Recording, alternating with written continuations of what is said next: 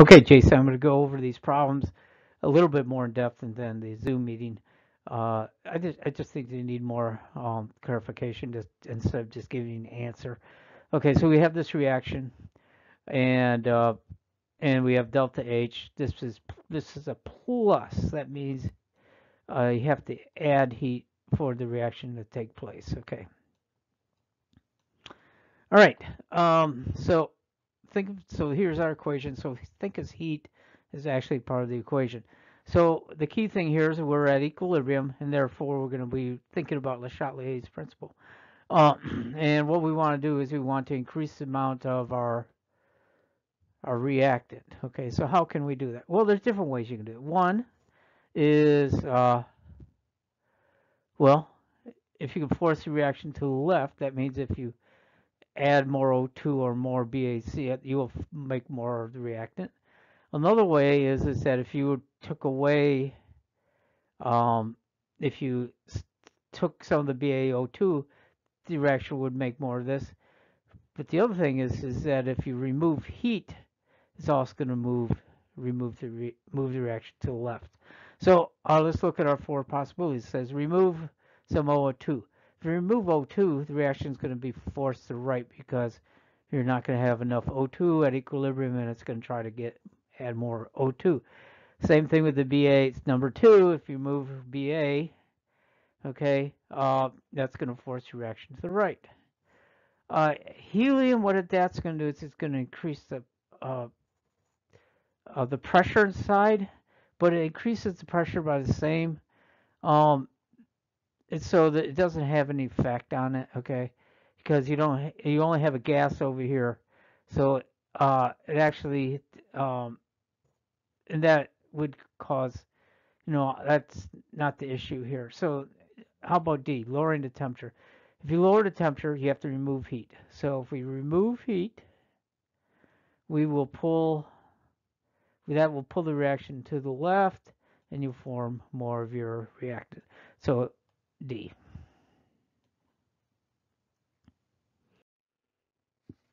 Okay, problem number 11. So wants to know is if you have 200 mils of 2 molar NaOH and you add 500 mils of 1 molar HCl, what would the pH be? Okay, so find out how many moles of NaOH you have.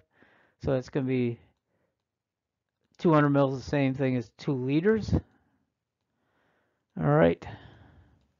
And 2 molar is 2 moles per liter. So the amount of NaOH is 0.4 moles of NaOH. Okay, how many moles of HCl do you have? Well, 500 mils is half a liter. Okay, it's 1 mole per liter. Okay, so that means you have 0.5 moles of HCl. Okay, so for every 1 mole of NaOH, it'll titrate 1 mole of HCl. So what you're going to end up with is 0.1 moles of HCl. Okay, and that's going to be in a concentration of 0.7 liters. Okay, so the concentration of our, and so really means is that we have, it's because the HCl completely dissociates.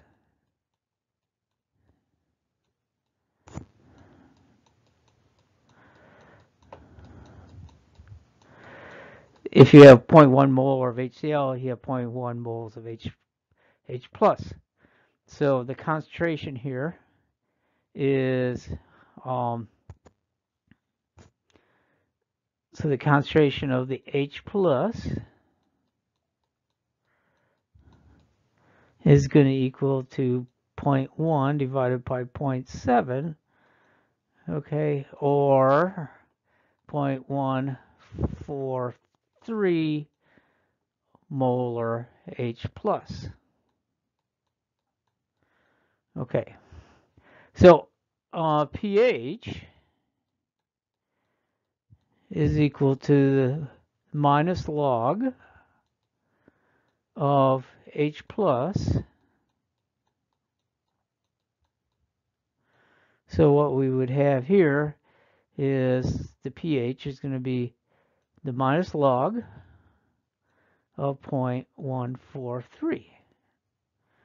Okay, and when you do that, the answer ends up being 0.845.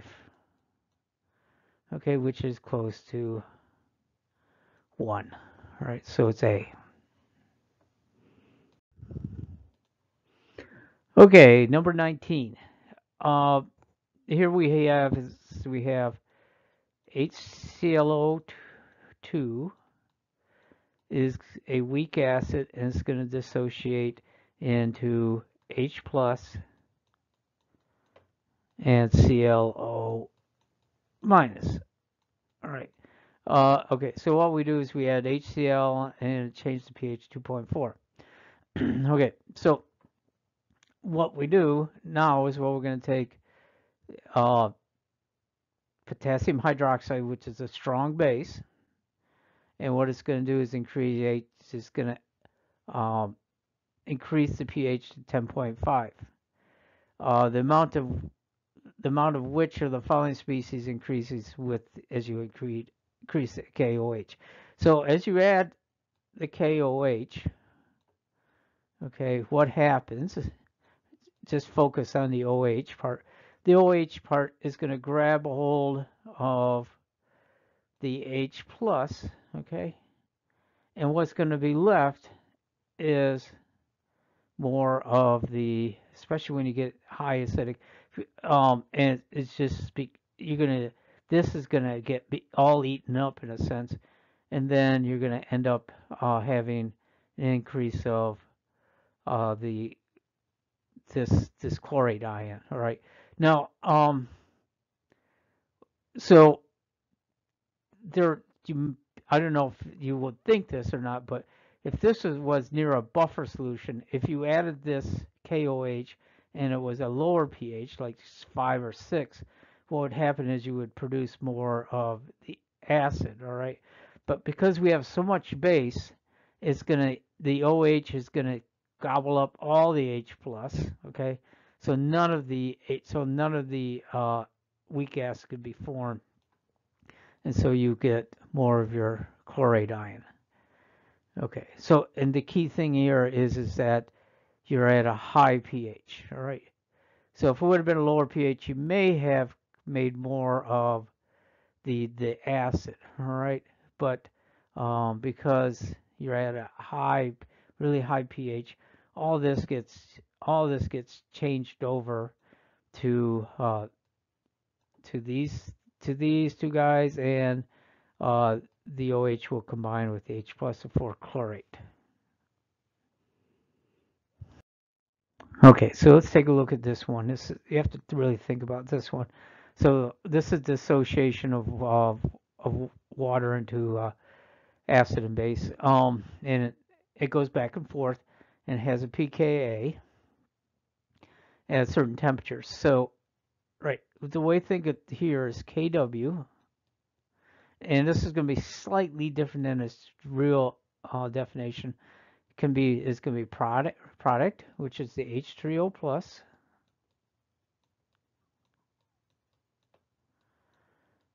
all right, times the OH minus, and we don't usually put this in an equation, but you can put it H2O, all right, okay, it's usually not there, but we're going to do it for our purposes here.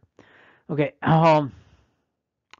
okay, so we have this equation here, and if you notice, is that the pK goes down as you increase the temperature. Okay, so remember what I told you is if pK goes down, that means K is actually going up. All right, so if you increase the temperature, the K goes up. Okay, so what is K? K is the amount of product to reactant. So that means is that as you increase the temperature, you get more product, okay? Because K, K, all right, is product over reactant. So to get a bigger K, you get more product. So how do you get more product? You add heat.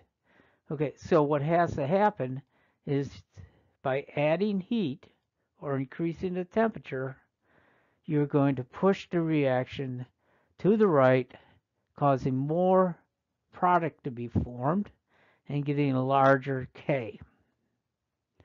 All right, so let's see what our answers have here. All right, the dissociated water is an exothermic reaction. No, it's endothermic reaction. The pH of water is 7. No, it's each one of these pKs is the pH of pure water is going to be half of whatever these guys are here. As the temperature increases, the pH of the pure water increases. All right, no, okay. You're getting more, you're making more of your acid, all right? Okay, so no, actually the pH would go down. Okay, remember pH, like, so pH goes up, that means it goes down, you got more acid. If it goes up, you have less acid. All right, and then the final one says you have, that as the temperature increases, the pH goes down. Okay, and that's what happens here. As you add heat, you get more product. That means you get more OH, acid, and that means you get more, the pH will be decreases. Okay. Okay, so key thing here is you notice the temperature goes up, pK goes down. What that means is temperature goes up, K goes up. If K goes up, means you got more product. Okay, so the reaction is, if you add heat, you get more product. You get more acid. Okay.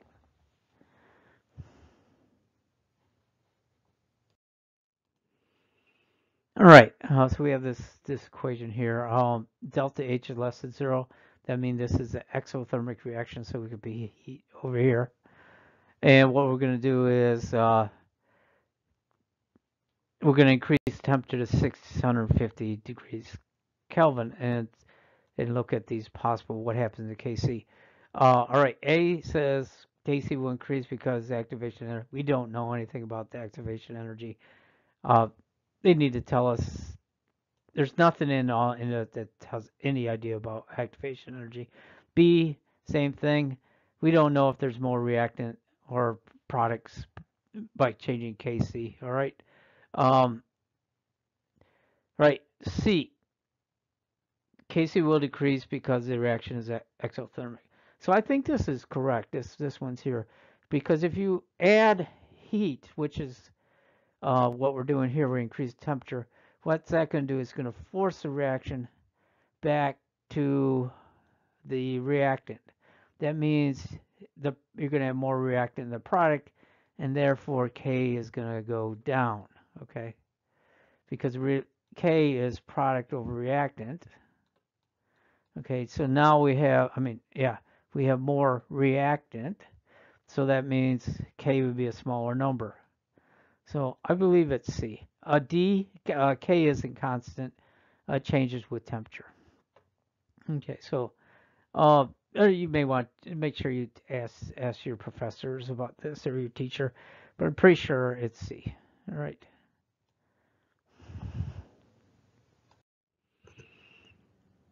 Okay, Jason. I had to think about this one a little bit longer. It's an easy one once you figure it out, but it's not straightforward. Well, it is straightforward. You just have to think about it. Okay, so the question says this: is if you have carbon monoxide plus hydrogen, it forms ethanol, and it's an endothermic reaction. Exothermic reaction. And it says here's the information. It tells us this is problem number 22. A 1 molar sample of CO and a 1 molar sample of H2 are pumped into a rigid previously evacuated 2-liter reaction at 483. So the key thing here is that we know that there's 1 mole per 2 liters of both substances. Okay, so we can figure out their initial concentrations. So the initial concentration for each one of these is 1 mole in 2 liters, and so the initial concentration for both of these is 0.5 and 0.5. Okay, we're going to set up a nice table, and hopefully you'll see why I do this as I go forward into it. Okay, so the initial concentration 0.5, 0.5, and 0. Okay, so what we need to do to have it go to equilibrium is that the reaction is, so you have nothing but reactant, so the reaction is going to move to the right, okay, to form some product. Okay, so that means you're going to lose some x. You're going to lose some 2x here because of this coefficient, and you're going to gain 1x. Okay, and the number that you put in front of this x is the coefficient. Okay, so 1 here, 2 here, and 1 here. And then at equilibrium, you have 0.5 minus x, 0.5 minus 2x, and x. So this problem over here asks us, what is the relationship between the final concentrations at equilibrium? Well, we have that information right here, okay? And so we're going to figure that out using this row right here. So let's put in some arbitrary x value. We don't have to figure it out because it doesn't say find x. It just tells us we need to find a relationship between each one. So what I'm going to do is I'm going to pick 0.1. All right. Now I could pick any other number, but you got to be careful that you don't pick some x that makes these values negative. Okay. So 0.1 will work. So let's see what we get when you get 0.1. All right. So the CO, if it was 0.1, it'd be 0.5 minus 0.1 equals 0.4. Okay. All right. The hydrogen is going to be 0.5 minus 0.2 because you have to multiply the 0.1 by 2. And then the final concentration would be 0.3. Okay, and then this final product is going to just be 0.1. And so it doesn't matter what value you put in here, what you're always going to get is you're always going to get the CO is greater than the H2 is greater than the methanol. Okay, so let's go over our answers and see which ones work for that one. All right, so A doesn't work, okay. You can see that H2 is not greater than 2 times CO, all right? It might be sometimes, but in this case it doesn't, and that if it's not in this case, it's not going to be at all. So that's not true. All right, how about B? So this says H2 is less than CO, okay? Well, yes, okay. H2 is less than CO. So this looks like it's probably a good answer, all right? All right, so let's look at the other ones that says CO is equal to CH3. Nope. You can see that these two aren't equal. And then finally, CO is equal to the product. And so this one is wrong. So your answer is B. Okay. All right. Hope that helps you out. Okay.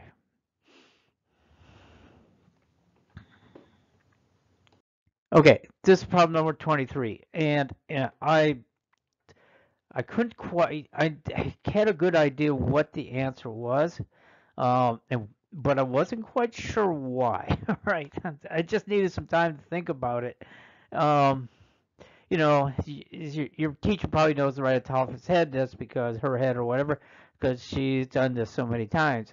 You know, one of the things about this is you got to be able to think, and that's what I try to do with this one. Also, when you do these problems, they really try to have you stay away from doing a lot of calculations. They just try to have you find relationships between things and sort of intuitively connect dots between things. So really try to pay attention to why certain things have certain answers. Okay. Sometimes you'll do the calculations, but don't rely on calculations. The AP test It's not really based on calculation. It's about understanding. Okay, so so let's go over this. Here's our same problem. Okay, now, okay, so this is a problem. It says a mixture of CO, H2 is pumped into a 2-liter reaction vessel and has a pressure of 1.2 atmospheres. Okay, so we want to know, it says, what will be the total pressure of the system if the volume of the reaction vessel is reduced to 1 liter at constant temperature when it reaches equilibrium? Okay. All right. Okay, so you got to think about this. All right, so we have our equation here. So we're told that the initial pressure of the reactants together is 1.2 atmospheres.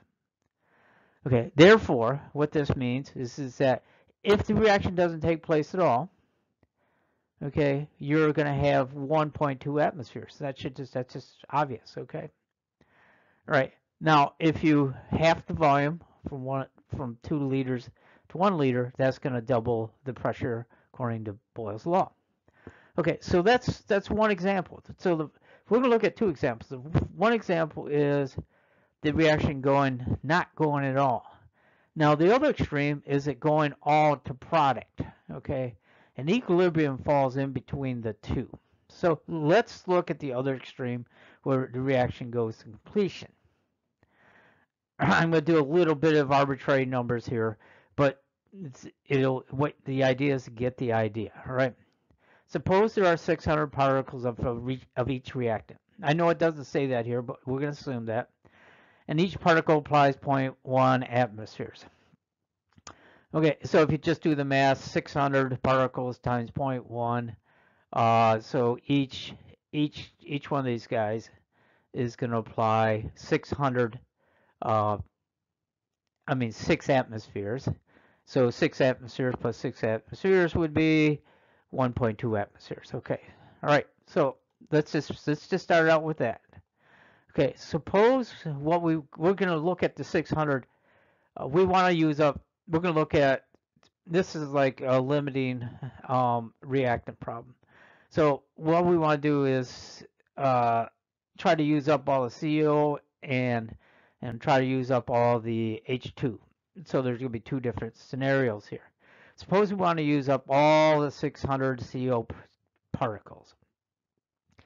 Okay, because the chemical reaction says for every 1 CO you need 2 H2s, that means if you start out with 600 COs, you would need 1200. Okay, and we can see we don't have that. We only have 600 of each. Okay, so let's not use this one. All right. Okay.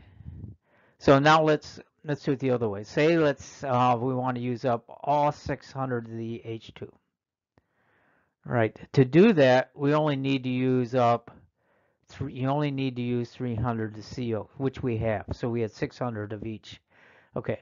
So when we get done, we will have how much? We will have 300 of the CO left over that didn't react. We'll have none of the H2, and we would have made 300 particles of the methanol. So we have a total of 600 particles here. Each particle has a pressure of 0.01. So 600 times 0.01. The final pressure in this scenario is 0.6 atmospheres. Okay, not 6. All right, and then so this is the other extreme. So then what we're going to do is we're going to half the volume. All right.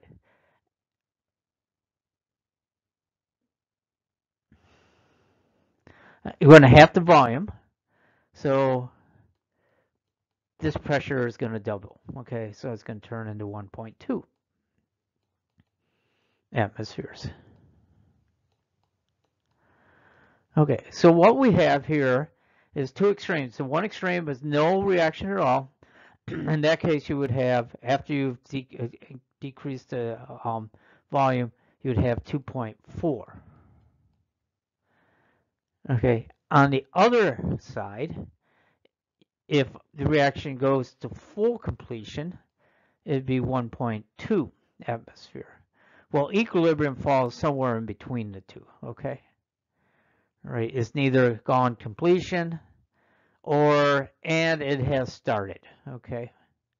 All right, so let's look at our possible answers. It says A less than 1.2, no. It's greater than 1.2, but less than 2.4. That's what we said right here. Okay, so it looks like it could be B. 2.4 would be 2.4 if we only had one, if we had it going, if it didn't, if the reaction didn't take place at all. And it's definitely not greater than 2.4 because we're stuck between the two, either not being used up, not used at all, to being completely used up. Okay, so so hopefully that you can see how that works.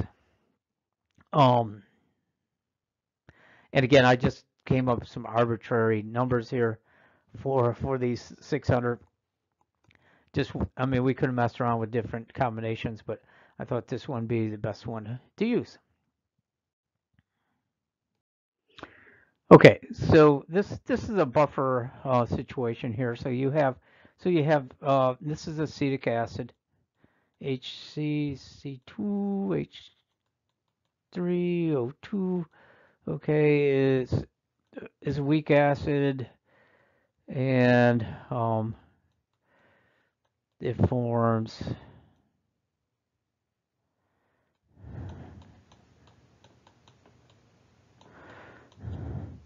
this. Okay, naturally, that's what it does. And so when you add the salt of the acid, what you're doing is you're increasing the amount of the conjugate base. And what that'll do is it basically creates a store of this guy here, which can absorb any acid you add to the equation, to add any acid to it. And what it'll do is if you added acid from somewhere else, that acid is going to combine with the conjugate base and it's going to form the acetic acid, and it's not going to change the amount of H plus. Okay, so this guy here is a buffer, we call. So by adding more of the salt, okay, what it does is if you add H plus, that H plus is, so if you add an acid which relates to H plus, the H plus is not going to increase this guy here. It's going to actually be absorbed by the conjugate base and form this, the acid. Okay, so there will be no change in H plus. So let's look at our possible answers.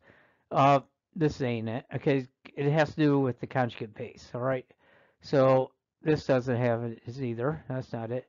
Does this look like it's a good one? Okay, so we have acid plus conjugate base.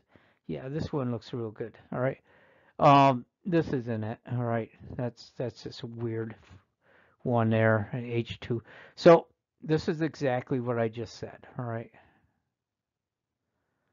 Okay, H plus or H3O plus gets absorbed by the buffer, forms the acid, and leaves the H plus concentration the same, which is what we measure in pH. Hopefully that helps. Okay, so this problem here, number 29, relates to Hess's law. And so what we want to do is these two equations here, 1 and number 2, can be manipulated to form this equation here. Okay, and so how do we do that? All right, so okay, so we can see that this is, we want to have FeF2 on the reactant side, and we see it here. So we don't have to do anything to this equation, so it's perfectly fine. Okay, here we have 2H plus.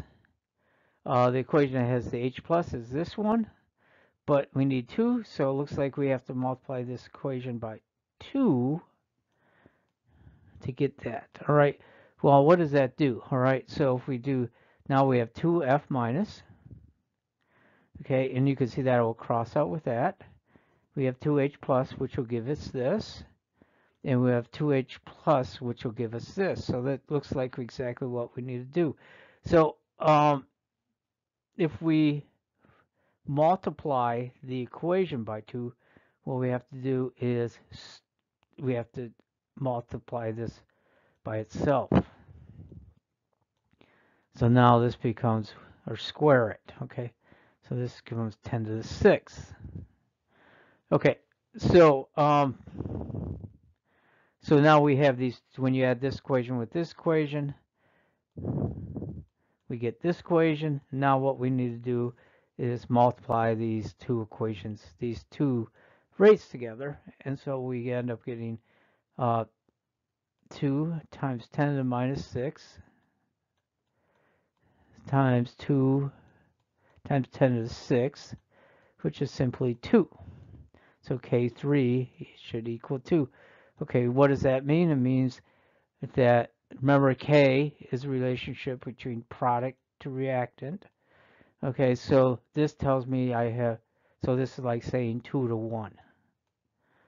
Okay, so this means I have, the relationship is there's two products for a reactant. That means the reaction is going to move to the right,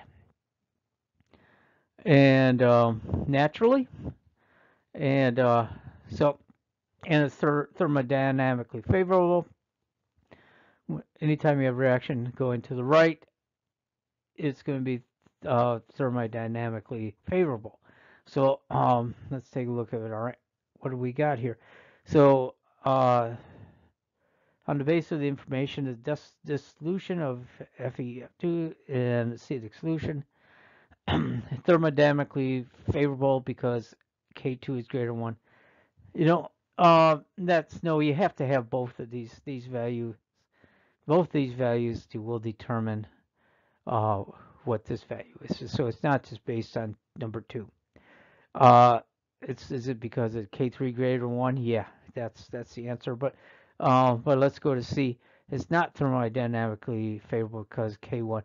Nope.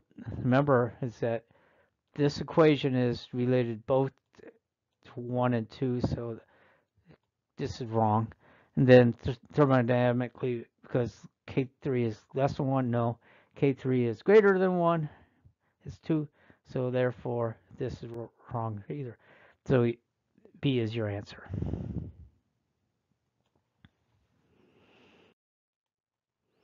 Okay, so this similar problem I did in a previous video for you.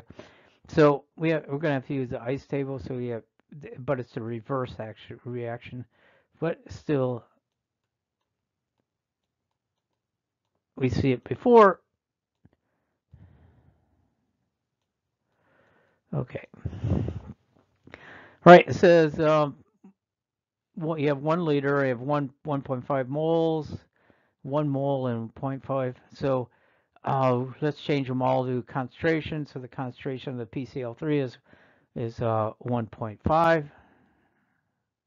So let's set up the ICE table. Well, it's not quite ICE at this point. Actually, let's stop right there. Because what we're doing is we're going to figure out the reaction quotient. Okay, so we're not going to find out any change. So let's put in our values first.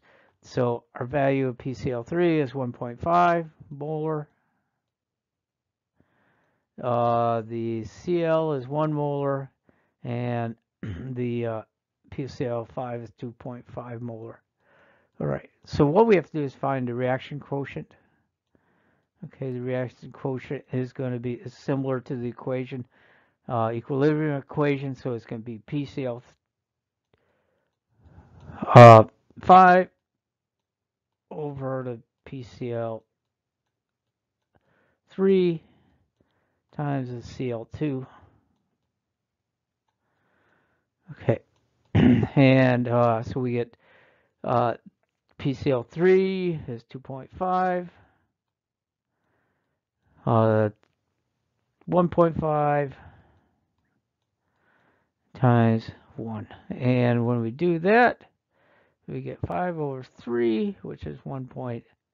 Okay, so the Q is 1.6. So how does that relate to the K? K is greater than Q, or Q is less than K. Now, my memory is that when K is greater than Q, the reaction is going to go to the right.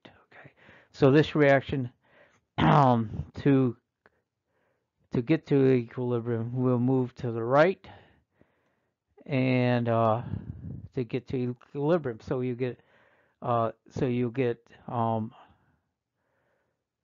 okay. So actually, we can figure out the new pressures as well. Okay, so I know the K is so it's going to be either A or C. Okay, so now what I'm going to do is actually figure out the pressures using the ice tables. Okay, so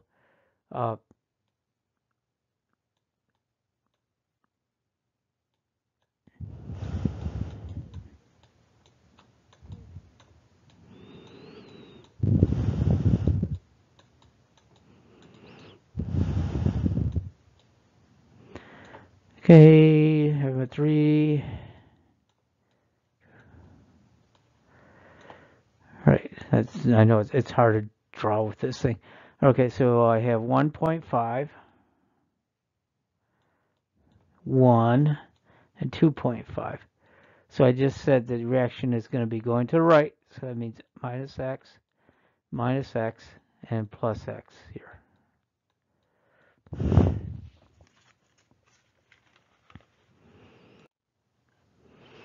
Okay, and then you know K is going to be equal to product, which is 2.5,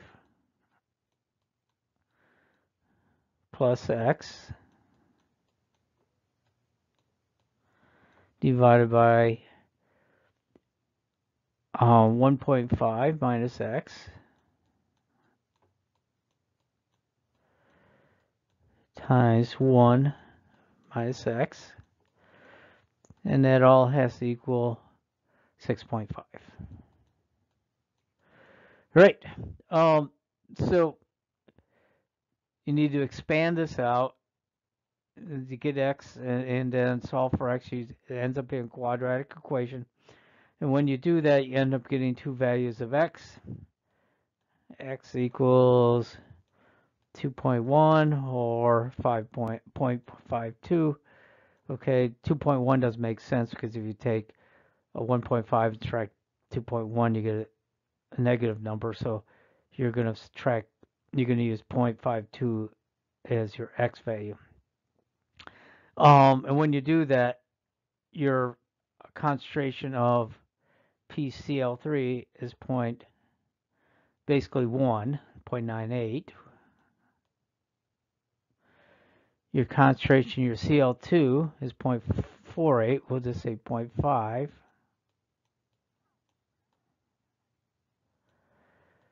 And your PCl5 is 3, basically 3. So the total pressure here is going to be 4.5. So the pressure increases because the original pressure was 1.5 moles plus 2.5 moles. So was 5.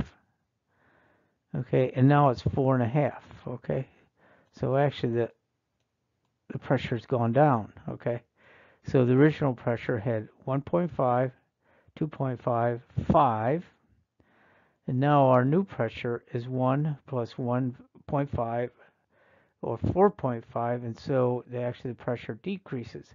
So let's see.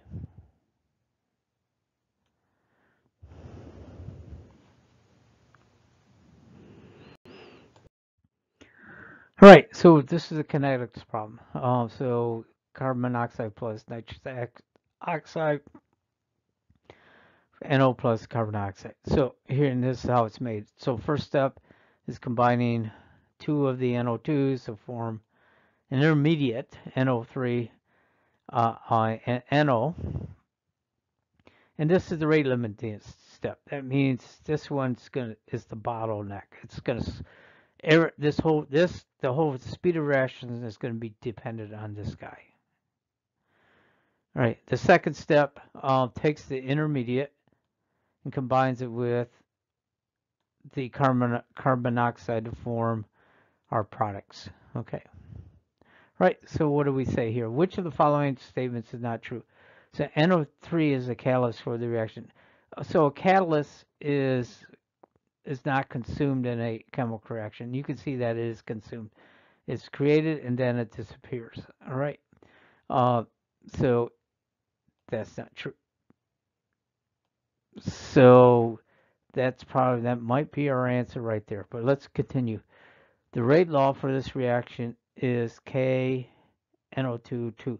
So the rate basically is dependent on the rate limiting step. So this equation here, and remember, rate is equal to sorry. Okay, is equal to our reactant. Okay, because we're looking at the kinetics, we can, there's two of them, so we can say it's squared, and we have a rate equation, so it's K. So that's true, yes. All right. NO3 is an intermediate, yes, because it gets formed and then it disappears. That's true. And then if you add these two together, they will form this. That's true. Okay. So our answer is A.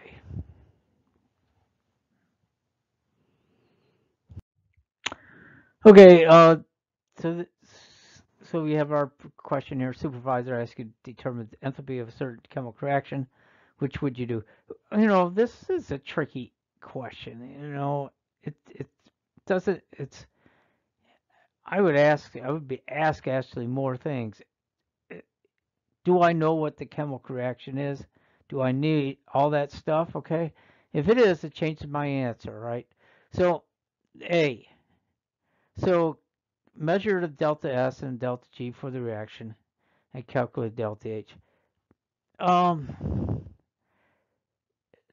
You're not going to measure delta S, okay? I mean, it's hard to measure delta S. Now, you might look it up on a table, but you're not going to do that, all right?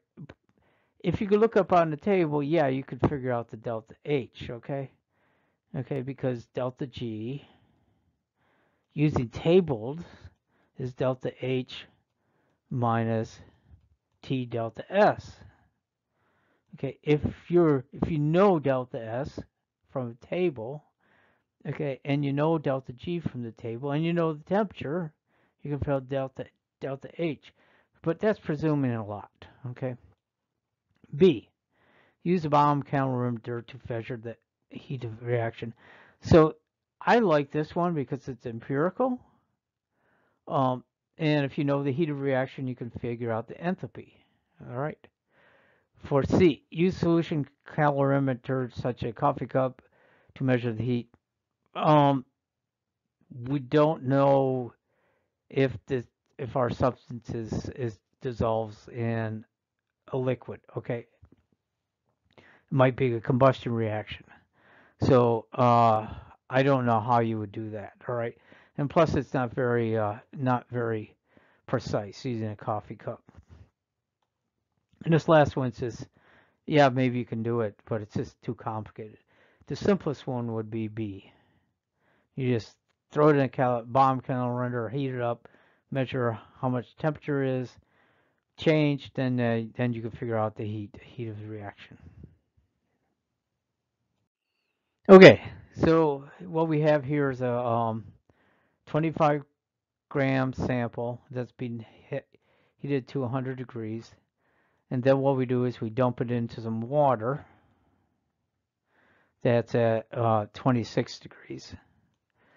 Okay, and what happens, it kind of makes sense, is the temperature of the water increases, in fact, increases to 37, then actually the substance also um, decreases to 37. So the water temperature goes to 37 and the substance temperature goes to 37 as well.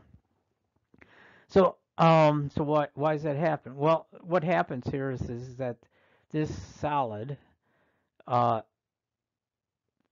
is that the two systems want to come to thermal equilibrium, and to do that, the heat of the substance here is removed and given to the heat of the water. Now, the reason why it drops so much is that uh, is because of difference in heat capacity. But the thing is that they both give off this, so when this it's the amount of heat that changes the temperatures. So the amount of heat here uh, may drop it down to 37, okay? But that amount of heat is only going to raise the water up 11 degrees. And that's because it takes a lot more heat to raise the temperature of water than the substance.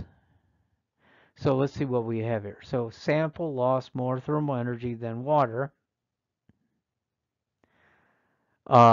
Gain because the sample temperature changed more than the water temperature. Okay, so this is saying heat. So the sample lost more heat than the water gained. Okay, no, they both, the same amount of heat moves between the two. And the reason why they have different temperature changes is because of the heat capacity. Even though the sample temperature changed more than the water temperature did, the sample lost same amount of thermal energy, which is heat, as the water gained. So that's what happens here. So this guy looks like it lost a lot of temperature, okay, but it lost whatever heat it lost, lower temperature, but that heat it lost was only able to raise the temperature of the water, okay. So the heat transfer between these two is the same. It's just that it affects the temperature change and difference. So B. C, temperature changed more than the water temperature did. Therefore, the heat capacity of the sample must be greater than the heat capacity of water. Okay, heat capacity is how good a sample, how bad, I guess you could say, changes temperature. So you can see this sample here did a really good job of changing its temperature, so it would have a low heat capacity. So heat capacity is a measure of how good a substance doesn't change its temperature. D, the final temperature is less than the average starting temperature, therefore, so it has nothing to do with average, all right? You could try to figure it out, but it's because you got heat capacities are different. If they were both the heat capacities, then you have the same heat capacities, then you could take the average, all right? Okay, so it's kind of like a weighted problem here. So so what happens here is the heat of the substance is transferred to the water. It increases the temperature of the water by only 11 degrees, and it decreases the temperature of the substance by 74 degrees, and that's because this guy has a lower heat capacity than the water. Okay, so the main thing is here. The heat is the same. Heat of transfer is the same. Okay, so this one you have to think about it a little bit, and you have to read it, okay? And so you have some substance that has an internal energy. Now, the way this reads, it says uh, some of that energy, when it comes off, is given off as 65 joules, and then it looks like 38 of it is given off to do work. Okay, so it looks like the total amount of the change in the energy is going to be the adding of the two, and it's going to be a loss, so it's going to be 103 joules. Now, okay, I don't want to confuse it, but sometimes we will have these two terms will be combined. Is that, well, sometimes it said it's that 65 joules come out as heat, and some of that is converted to work. Okay, and so it would look like it might only give off 68 joules. Okay, the other thing is that uh, you can look at the difference is that it gives off 65 heat and then 38 is useful.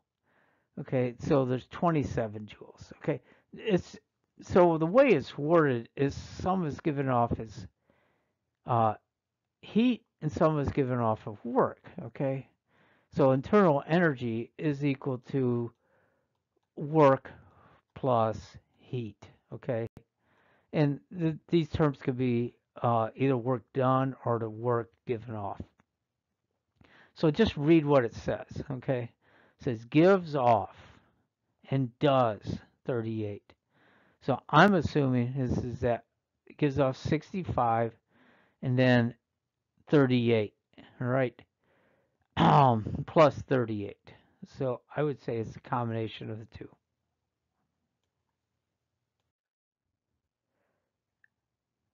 Okay, so you have to look at the stoichiometry of this one. It says 302 gives me 203.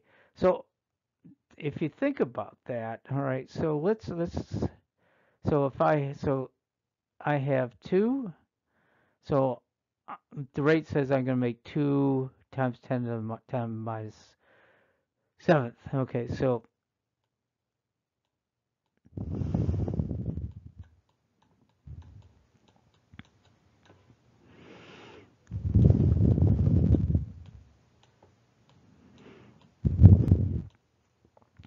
okay, so you see that this 3 makes 2.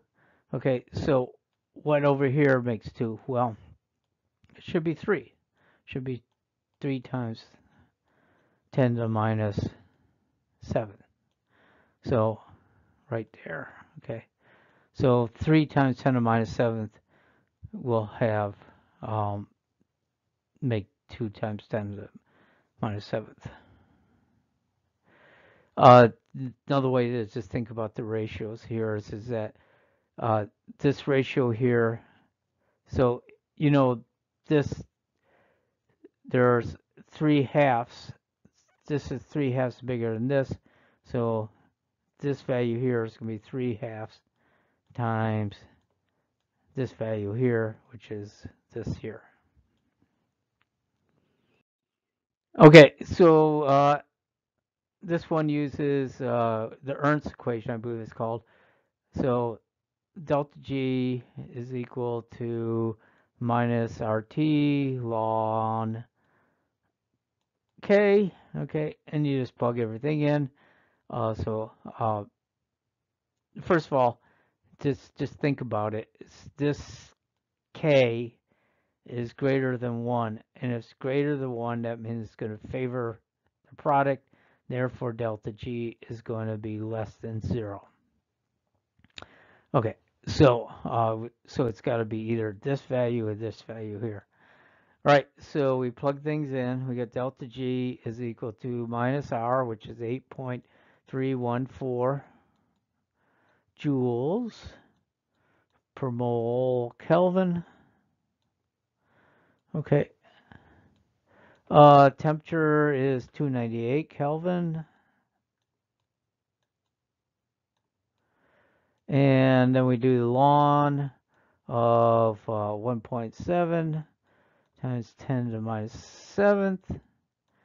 And when you do all that, you end up getting 41,200 and something. Okay.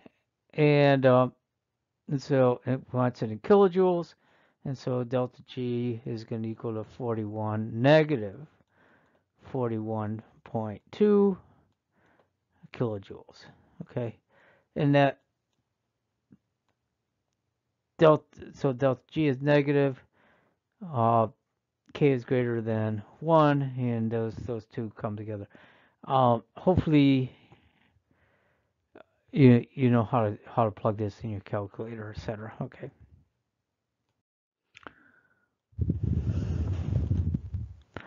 Okay, so this problem says decomposition ethane. Don't have to worry about that. It says the first order rate equation is 5.5 times 10 to the minus 4 seconds to 1 at 700 degrees. What is the half-life of this decomposition? The key word here is first order. And the equation for the half-life is T1 half equals the square root 2 or 0.693 over K, which is this value here. So you just simply go T1 half equals 0.693 divided by 5.5 times 10 to the minus 4th. Okay, seconds 1, which just leave you with seconds, and you end up with 2100. I mean, not 2100.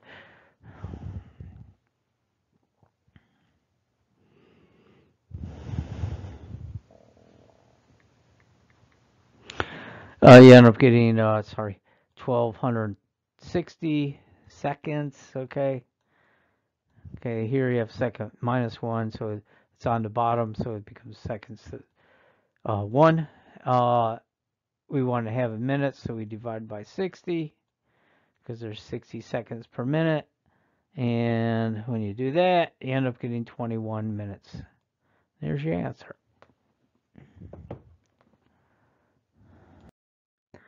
Okay, the last problem says CHCl3 plus Cl2 gives me CCl4, HCl, and it gives me these three reactions that make my product. Okay, first one's fast, second one's slow, and the last one's fast. So it's going to be this reaction that the rate is going to be determined by. Okay, remember rate, okay, is equal to the reactants, okay, K times the reactants, all right? So it's going to be Cl times CHCl3. Okay, so which one of these two has, so this isn't it. This looks right. Okay, this one's no, because it's a Cl. And last one is no, because there's no squares. There's no, if there was a coefficient in here, then you'd have to put that up and as the exponent. But so that's B. Okay, so there you go. What there was a set of problems midway that has to do with the gas problems. I forget, problems 24 or something, 25. I would seriously ask your get some help from your teacher. Sorry, can't help you out on that one. It's kind of hard to explain with all the you need some more thinking about it. So hopefully a lot of this will help you, and good luck with your test.